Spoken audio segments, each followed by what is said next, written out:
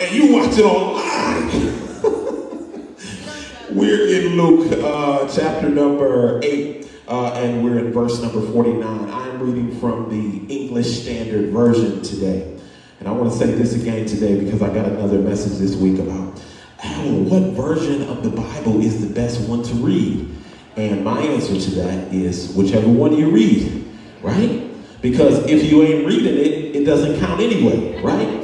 So some people might be like, yeah, I was raised on the King James Version. If you don't read the King James Version, okay, find another one you can read, okay? Because the Bible says faith cometh by hearing, and hearing comes by the word of God. So find it and read it. Somebody say amen. Amen. While he was still speaking, Luke 8:49, he being Jesus, speaking to her, a messenger arrived from the house of Jairus, the leader of the synagogue. He told them, your daughter is dead. There's no use troubling the teacher now. But when Jesus heard what had happened, he said to Jairus, do not be afraid, just have faith, and she will be healed. When they arrived at the house, Jesus wouldn't let anybody go in except Peter, John, James, and the little girl's mother and father. The house was filled with people weeping and wailing. But he said, stop the weeping. She is not dead. She is only asleep. But the crowd laughed at him because they knew that she had died. Then Jesus took her by the hand and said in a loud voice, my child, get up. If you're reading the King James Version, it might say, telekuma, which interprets, my child, come up, get up. And at that moment in her life, life returned. And she immediately stood up. Then Jesus told them to give her something to eat. Her parents were overwhelmed, but Jesus insisted that they not tell anyone what had happened. Not what had happened. Yeah, no, that was right. Oh, so that's where we get that from, the Bible. What had happened was. So what I want you to do is I want you to turn to your neighbor and say, neighbor, this is the message for today. It is not over yet. Turn to the other neighbor and say, other neighbor, you are not my first choice. God wants me to tell you, it is not over yet. Hallelujah. Let's pray. God, we're thankful that you have a word for us today. We're thankful that when we come here, we can worship you and praise you, and liberty and freedom can be here. We thank you that where your spirit is, there is liberty. I pray that the word that we speak now would speak to the hearts and minds and spirits of the men and women that are in this building and the ones that are watching online. Give them what they need and let them know that you are here for them. In Jesus' name I pray. Everybody who believes it says, amen. The Bible says that Jairus is a teacher is a leader in the synagogue. And let me give you a little backdrop here. That's kind of a big deal, because essentially what that means is Jesus was on one side and Jairus was on another, right? We have to remember when Jesus stepped on the scene, people did not mess with him. Okay, people thought he was a weirdo. Who was this weirdo people were following, right? And people took issue with him. Matter of fact, the Bible says almost essentially that Jairus was a Pharisee. And a Pharisee was a religious person who was in opposition of Jesus. Okay, so not only did he have issues with Jesus, but he did not believe that Jesus was everything he said he was. He was in charge of the synagogue, so he was essentially, imagine like a campus pastor who's in charge of making sure everything gets set up and everything is done on a regular basis. And we know that these guys were on opposite sides as Jesus, because there's another story of a man named Nicodemus. And Nicodemus came to Jesus, but the difference between Jairus and Nicodemus is Nicodemus came at night. Because, see, you thought that creeping is something that we just start doing now, okay? They've been doing that for a long time, TLC, so I creeped. So he creeped out of his house in the middle of the night because he wanted to receive something from Jesus, but he knew if people saw him, he would essentially lose his job and his reputation. But Jairus is in a different situation, and he says, I don't care who's going to see me go to Jesus. I don't care if I lose my job. I don't care if I lose popularity. I don't care if people turn their backs on me. I need something from Jesus, and nothing is going to stop me. There reaches a point in your life where you have to make up in your mind, no matter what comes and no matter what goes, I'm going to get to Jesus. Sometimes there are moments in your life where you hear some news at your office and you say, I got to get up from this cubicle and I got to go to the bathroom and I got to go to my car, or I got to find a way to open up my mouth and talk to God, because yes, I'm on the clock, but I need a 15-minute break, not a smoke break, so I can get in touch with Jesus. There are times where you got people over your house and you get a text message and you're like, oh my goodness, and you say, y'all finish watching the rest of Ozark later, okay? Y'all don't gotta go home. Come on, Marty Marr. But you gotta get up out of here, because I've got to get in touch with Jesus, and I know that it may be inconvenient for our relationship right now, but most importantly, I have something that I need to say to him, and I don't want there to be a disruption. So what happens is Jairus comes to Jesus, and if you look at verse number, where are we at here? At verse number 29, it says, while he was still speaking to her. I don't have time to get into all of this, but essentially what happens is Jairus comes to Jesus and he says, I need you now. And Jesus begins to go with Jairus, and he's walking to Jairus' house, and there's a woman with the issue of blood. Okay, I can't get into all of it right now, but on the way to do one miracle, something about this lady pulls on Jesus, and he stops in the middle of one miracle to give her one. And I don't know about you this morning, but that's half the reason why I came out to the house of the Lord this morning, because I see other people being blessed, and I said, God, I need some of that right there.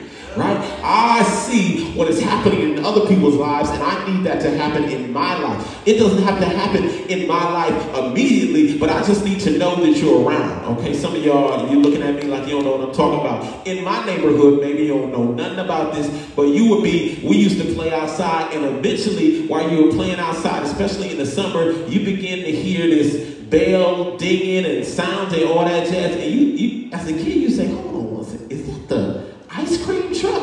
Okay, and the ice cream truck was not coming to my house. I lived at 1407 Hall Kirk. The ice cream truck was not coming to 1407 Hall Kirk. He was just coming down the street. But I knew that if he was in my neighborhood, there was an opportunity for me to get something from the truck. I knew because he was on my block, there was an opportunity for me to get something that I didn't have. And when we come into the house of God and we see God is blessing and God is opening up doors and God is making ways, we should be doing cartwheels even before it comes our way. Because if God is blessing your neighbor, it means he's in the neighborhood.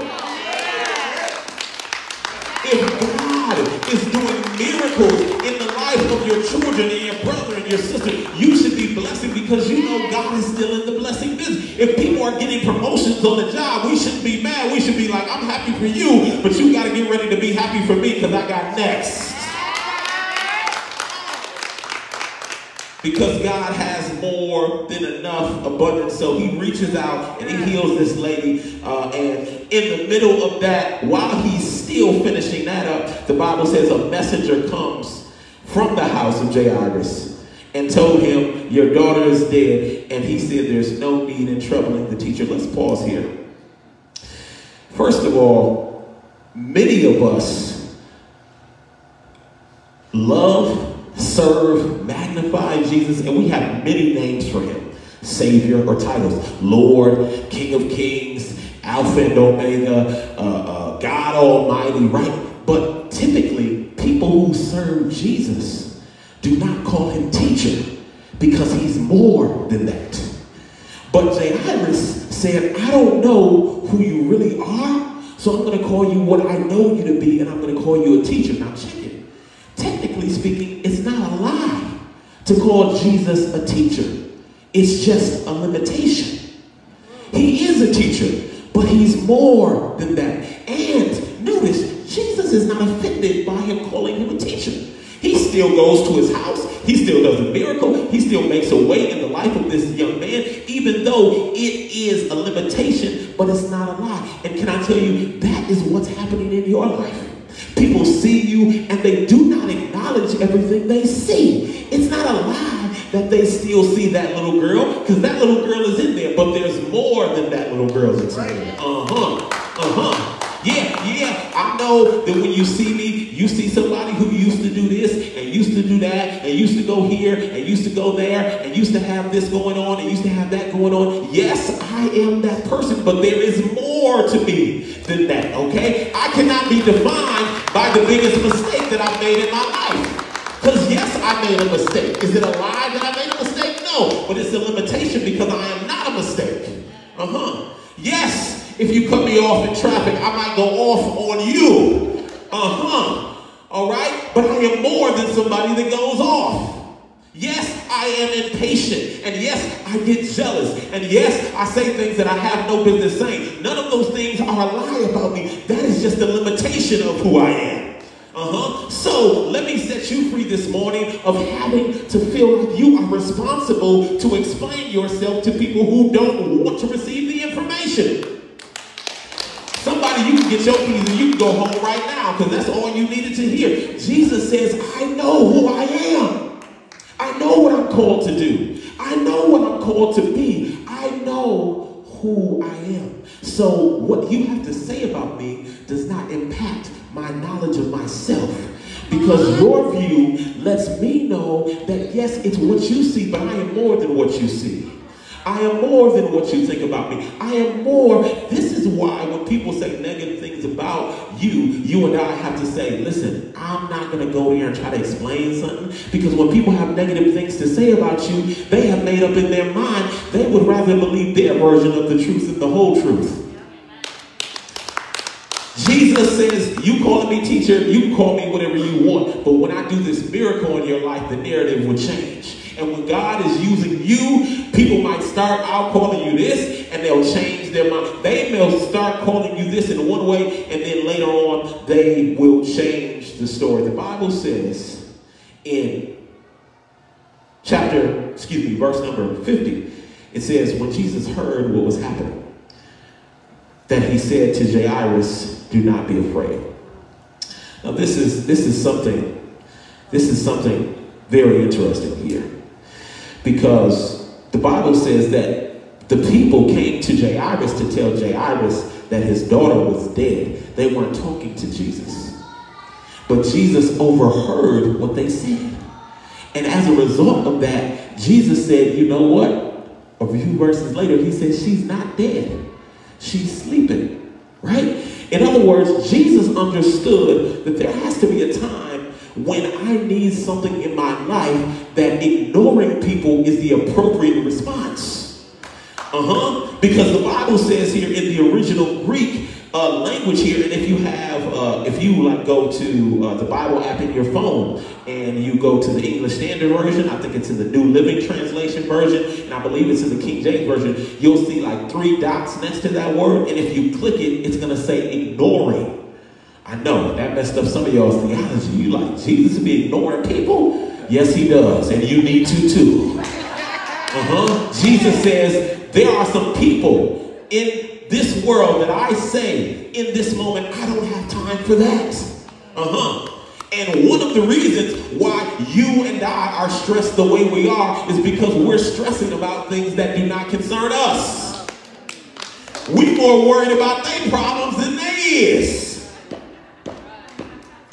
You trying to come up for solutions for their problems, and they're not even trying to figure it out. God says there is some things or some moments, some scenarios in your life where you have to press ignore.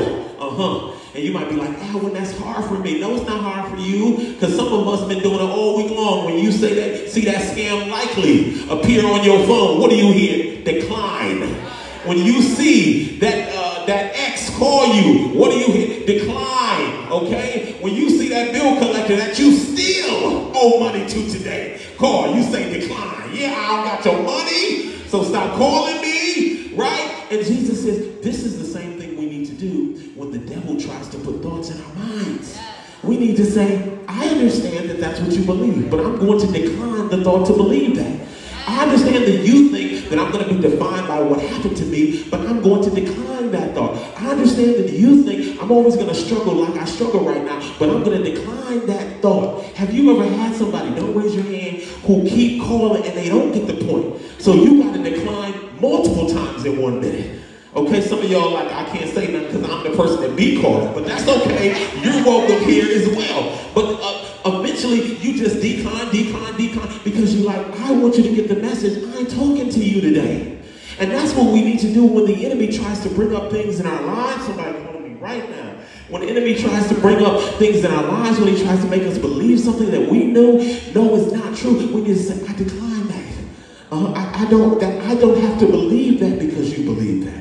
I don't have to believe that the best is behind me because you believe that. I don't have to believe that my kid has to always struggle with what they struggle with because you believe that. I don't have to believe that I'm not going to be able to make it just because you don't believe I'm not going to be able to be. I don't have to believe that the rest of my life is going to be defined by this thing, because if Jesus ignored somebody, he is anointing me to ignore somebody. And I wish I had some blessed oil, because I was throwing in this audience here today, because if you are going to be on assignment, you have to know what to ignore. You can't respond. Okay, I just had a birthday, April the 19th. I don't remember how many comments I had, okay? But, you know, God bless the people that respond to every comment on your birthday. God bless you. You are an anointed person, okay? But there are some of us that say, I can't respond to everyone, but I can put an overall message at the end of all the comments and say, thank you. Thank you for all the, because you're saying, I cannot have time for this right now. It's not the best use of my time. And I'm giving you permission this week to ignore some things. I'm giving you authorization to ignore some things. And many of us have spent so much time defending and explaining that when it comes time to do what we need to do, we're exhausted because we spent all of our energy trying to explain who I am and what I really meant. Okay? So Jesus says, listen, I heard what you said, but I don't believe that. Here's another thing that I want to pull out real quick here. The Bible says that when Jesus gets there, he says, stop the weeping. Whew, she isn't dead. Can I tell you? You do not have to keep suffering with the pain that you've been suffering with, because Jesus steps on the scene and he says, stop weeping. He does not say you don't have anything to cry about. He doesn't say it didn't hurt. He did not say it's not painful. He said, stop weeping. And why he said stop weeping is because he wanted them to know that I'm getting ready to do something in your life for your future. But in this moment, you've got to wipe the tears away from your eyes and get ready to receive something that's different. So he says, stop weeping. And then he says, she ain't dead. The messenger comes in verse 29 and he says, your daughter is dead. And Jesus says in verse number 51, he said, she ain't dead. He says, she what? She sleep. Okay? And some of y'all know exactly how that is, okay? Because some of y'all sleep so hard, sleep through the alarm clock. Come on, sleep through multiple alarms. You set multiple alarms for yourself and you still don't wake up. Some of y'all be dead to the world, and then there's some of us that we hear a noise in the middle of the night and we waking up, right? But the Bible says that she was not dead, she was asleep. So what do we have here? The people say she's dead, but God says she's asleep. God is not crazy. Jesus is not crazy. But he says, I see more than what you see. Amen. I see beyond what you can see. To them, they're talking about the same girl. To them, they're saying, this girl is dead. And Jesus is saying, I do not see it that way. Amen. They're saying, it is over for this girl. And Jesus is saying, she is just taking a nap. Yeah. saying, bury her. And Jesus is saying, wake her up. Come on, God. Have your way. They're saying, it is done, okay? Put her in the ground. And God is saying, not yet. Yeah. And this is what happens in our life. These are the power of words. How will you define what is happening to you? How will you define what is happening to your heart? How will you define what is happening to your mind? How will you define what's happening to your spirit? How will you define what's happening to your family? Because you get the opportunity to name it. God says, she ain't dead. She is asleep. And God wanted to remind you that the relationship is not dead. It just might be on pause. The blessing is not dead. It might be on pause. The miracle isn't dead. It just might be on pause. The way is not dead. It just might be on pause. Yes, you may not have gotten a house yet. That don't mean the deal is dead. It's just on pause. There's some people in here looking at me right now, and you thought the business idea was dead. It's not dead. It's just on pause. And then the Bible says Jesus finally gets to Jairus' house. And the first thing Jesus does is he says, get out. Jesus don't say, hey, how you doing? My name's Jesus. I'm here. You know, like when you're in the doctor's office, they come in, they say their name, and you're a bedside man. Jesus doesn't explain who he is. He says, get out. Clear the room. He does, Jose, go back there to that life for me, man, all the way. Okay, if you grew up in church, like I grew up in church, when it was time for everybody to get out the sanctuary, when it was time for everybody to go home, they did not make no announcement. They started clicking them like on and off. Yep. Click them on again. Do it a couple more times. Do it a couple more. That's how they let you know it's time for us to clean this church. You got to get up out of here. Do it a couple more times. They're saying, I know you talking. Y'all keep keying. Do it in the parking lot. Okay? All right. Do it one more time, Jose, and then you can come to your seat. And Jesus says, listen, you have to get out of here. And why does Jesus clear out the room? Because he says, I am clearing out the room, not for what's happening now, but for what I'm getting ready to do.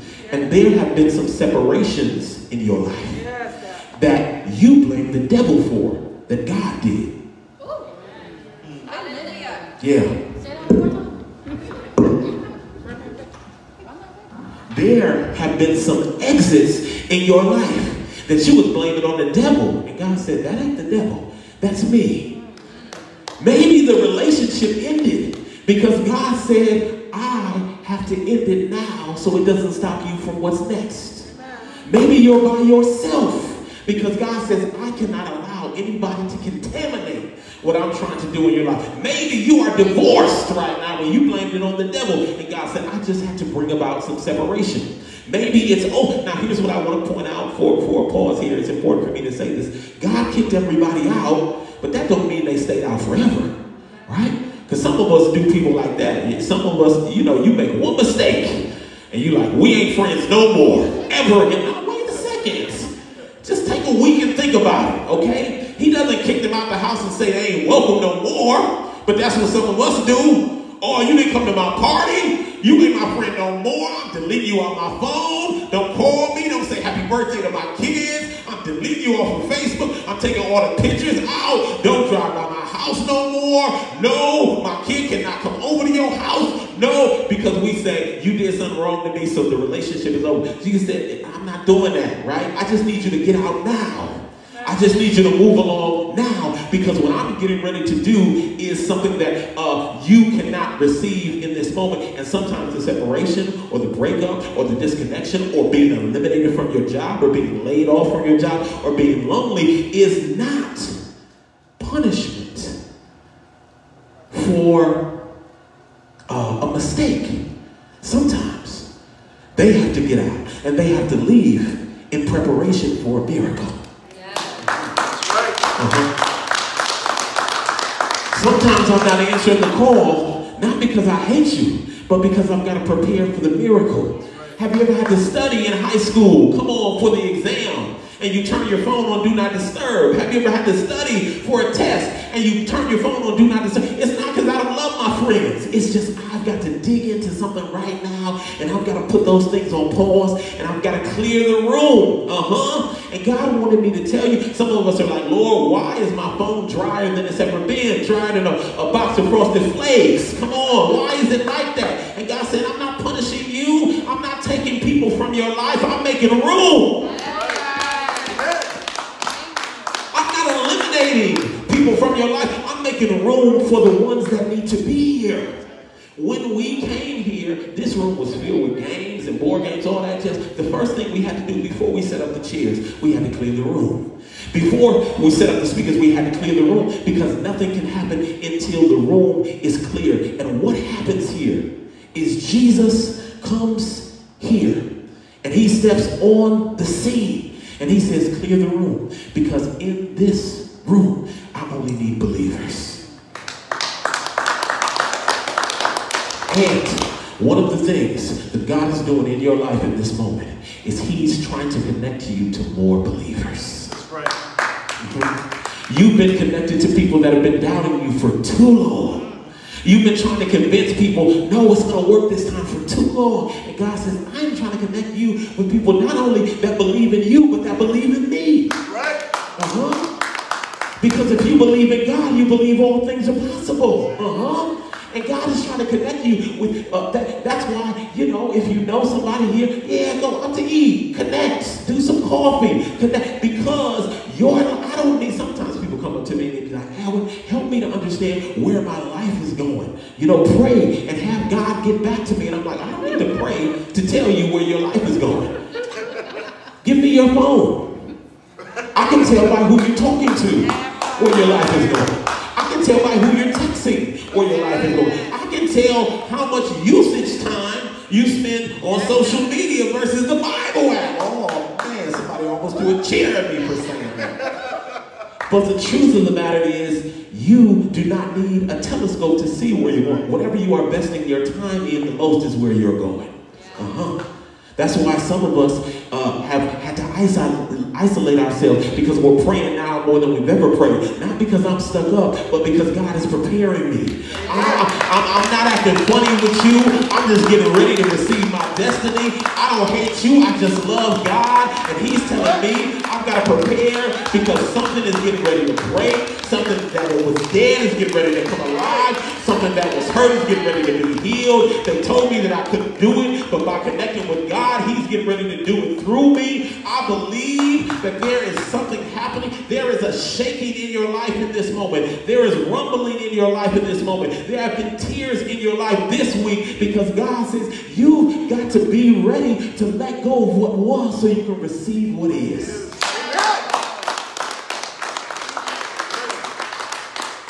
And Jesus is the best person to do this, because he goes, I'm going to have to pick up next week because I got to end, but he goes into the girl's room and he grabs her by the hand, because he wants her to know you're not alone anymore. And why is Jesus able to bring somebody back from the dead? I know this sounds like a crazy story. It's like this just seems like it's impossible. But one of the reasons why Jesus had authorization to bring her back from the dead is because he had power over death.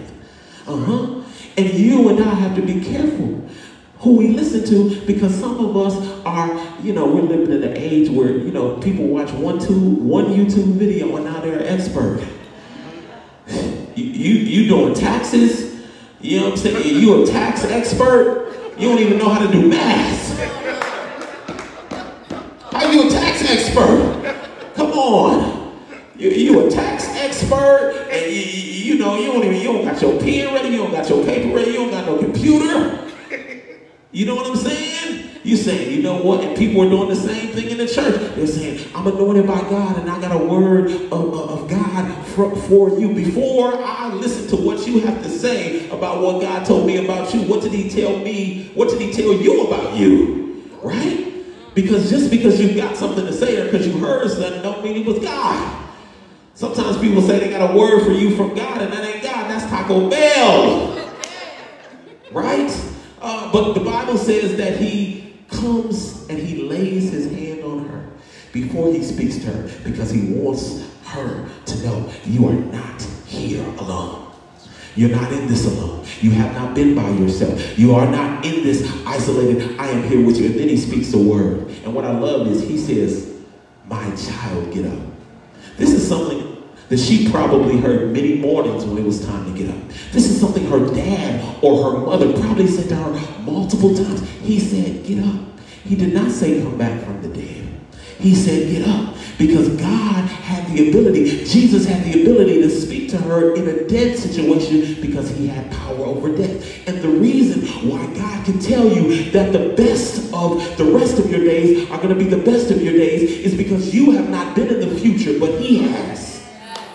One of the reasons why God can tell you you will be healed is because he took the stripes on his back. And he says, by my stripes you are healed. One of the reasons why God can tell you that your family will get through what they're going through is because Jesus said, my family went through something like this before. The reason why God can tell you that your son or your daughter or your relative or your brother or sister won't be locked up in jail for the rest of their days is because God says, I've had some people that were locked up in jails too, and I got them out. And I can do the same for you. The way it starts does not have to be the way that it ends. And the reason that is because God is here. That's why this week I'm challenging everyone. I'm challenging every man, boy, and girl, from the oldest to the youngest. If you've got a phone, starting tomorrow, we are doing a Bible reading plan in the book of Mark. Okay? So if you're not friends on the YouVersion Bible app, go do that today. Okay? Because we're going to send out that Bible plan tomorrow. And you might be saying, Alwyn, I got a lot to do. School's getting ready to be over. You know, I'm a junior, I'm a senior. You know, I went to prom last night, whatever the case may be. I got stuff to do. I got kids. I got a life. I got, you know, why should I take 10, 15 minutes to read the Bible? Because, like I said earlier, the Bible says faith cometh by hearing, and hearing by the word of God. But what we also learned is that if faith cometh by hearing, so does fear. Right? Think about, y'all remember when CNN had the death toll ticker on the bottom of the screen? You remember that when COVID was just starting out and you'd be watching Anderson Cooper and they got a ticker of how many people are dying every second. What is that? That's a fear tactic, right? God says sometimes we confuse the facts with the truth. I gotta go. Sometimes we confuse facts with the truth. But God says you can have the facts, but I am the truth. Yes, you can have the facts, but I am the truth. And the truth trumps the facts every time. The truth beats down the facts every time. And it's going to tell you, listen, the facts will say, listen, let me tell you. But there comes a moment when the truth says, and I don't got nothing else to say to you, okay? Because I'm letting you know it's not going to end like this. It's not going to be over like this. It will not be like this the rest of your day. Has anybody seen that video of Mike Tyson on the airplane? Did y'all see that? That was a couple weeks ago. Mike Tyson was on the airplane. The actual Mike Tyson, with heavyweight champion of the world, was on the airplane, and this dude was trying to be fun. How many of y'all saw that? Okay, some of y'all sanctified. Y'all don't watch TV or nothing. Amen. So I'll give you the quick version. He was on the plane, and this dude kept on messing with him, Jose. Kept on messing with him, you know. And I don't know what was wrong with this dude, because this was the real Mike Tyson. And Mike Tyson's like, man, leave me alone. He said it in a different way, but I don't want to make fun of Mike Tyson, so I'm not going to do a Mike Tyson impression. If you're watching this, I did not do a Mike Tyson impression. This dude kept on messing with Mike Tyson, kept on messing with him. So eventually, what did Mike Tyson do? He beat the dude down. Boom, boom, boom, boom, boom. And it was fast, too. I mean, it was like 3 seconds, and he hit him like 6 times. It was because the truth, when you're powerful, when you're more powerful than somebody else, he was saying, you're not going to keep on doing what you're doing, okay? I am more powerful than you. And if you keep on messing with me, I got to show you how much more powerful I I am than you. And that is what God is doing in your life as he's breathing things to life. He's saying, depression, I'm more powerful than depression. So yes, it's going to keep on knocking you, but I'm going to eventually stand up and I got to knock it out, okay? I know your anxiety is strong, but keep on letting that anxiety mess with you. And the truth is that I'm more powerful than anxiety, so I'm going to give anxiety a 3-piece. Google it if you don't know what that is, okay?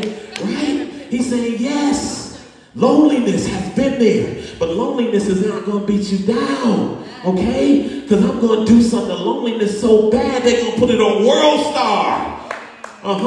That's what they say when somebody in a fight, they shout World Star, because you got to watch it. And this is what's happening in your life. That's why there is a shaking and a moving, because God is at work in your life. It's not over yet, and it's not going to end that way. If this word blessed you today, I want you to clap your hands and give God praise. Over my time. Forgive me for going over my time, but here's what I